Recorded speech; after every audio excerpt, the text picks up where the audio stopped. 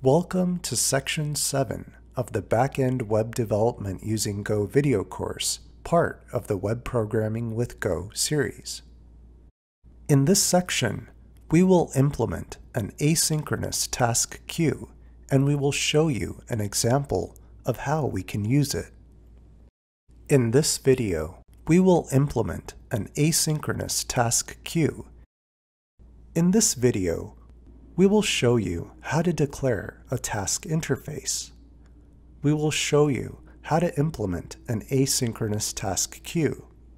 And we will show you how to start the queue's task dispatcher. Long-running tasks slow down HTTP transactions. This can cause a problem when our website receives a heavy amount of traffic.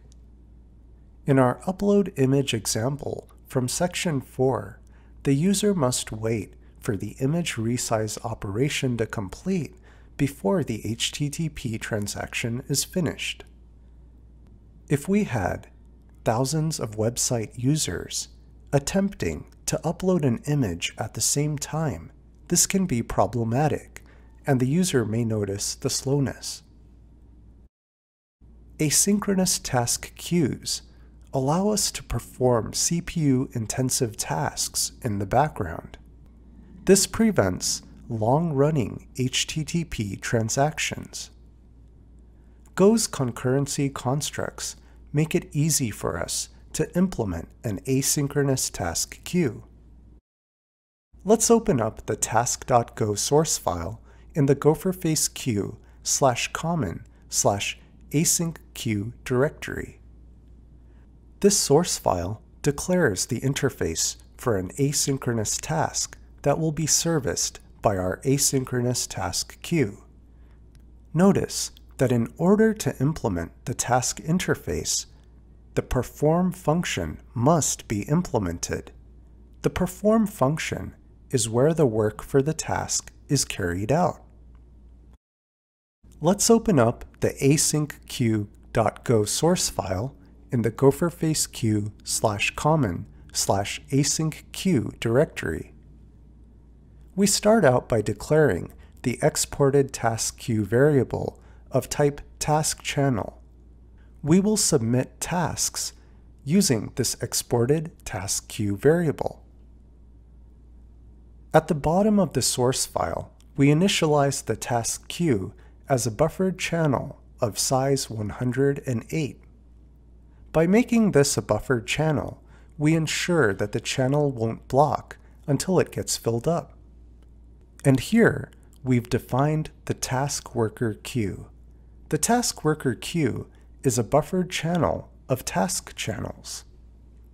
We've declared a task worker type, which consists of the following fields: an ID to identify the task worker, a task channel from which the worker will get the task to perform, and a task worker queue. Right below that, we've declared this constructor function to create a new task worker.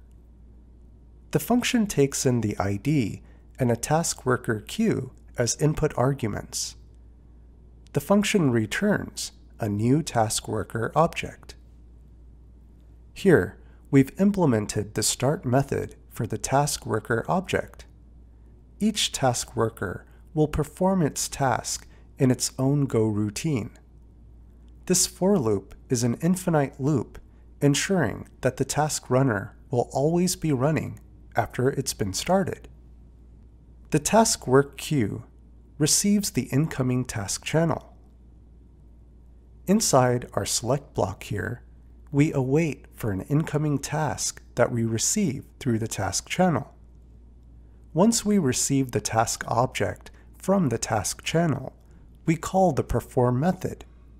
By calling the perform method, we perform the unit of work that the task was meant to do. Here, we've defined our start task dispatcher function. The start task dispatcher function is responsible for accepting tasks from the task queue and dispatching them to the next available task worker. The function takes in an integer argument called task worker size, which specifies the maximum number of task workers to start. Next, we create a buffered channel of task channels of the size specified from the task worker size variable and assign it to the task worker queue variable. We have this for loop here to create task workers. The number of task workers that are created is based on the value of the task worker size variable. Inside this for loop, we print a log message indicating that we are creating a new task worker. We then use the new task worker constructor function to create a new task worker. Right after that, we call the start method on the task worker object so that the task worker will wait for incoming task requests. We spin up this Go routine to listen for new task requests from our web application. We will use the task queue channel to receive new tasks to perform. We then receive a task channel from the task worker queue, which tells us which task channel to use to send the task on. And finally, we send the task over this task channel. Let's open up the gopherface.go source file in the gopherface queue directory. Right after we've declared our main function, we start up the task dispatcher by calling the start task dispatcher function in the async queue package.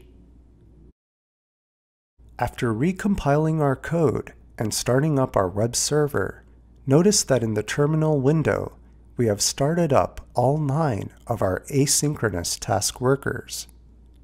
Now, our asynchronous task queue is ready to receive tasks to perform from our web application. In this video, we showed you how to declare a task interface. We then showed you how to implement an asynchronous task queue using Go. Finally, we showed you the result of starting up the asynchronous queue's task dispatcher.